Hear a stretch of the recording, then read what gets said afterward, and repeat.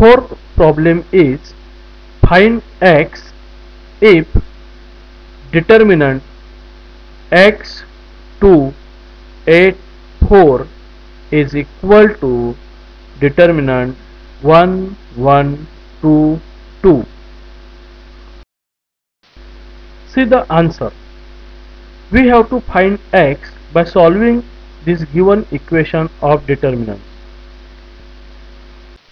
Therefore, the equation becomes 4x minus 8 into 2 means product of the elements in principal diagonal minus product of the elements in secondary diagonal is equal to same way 1 into 2 minus 2 into 1.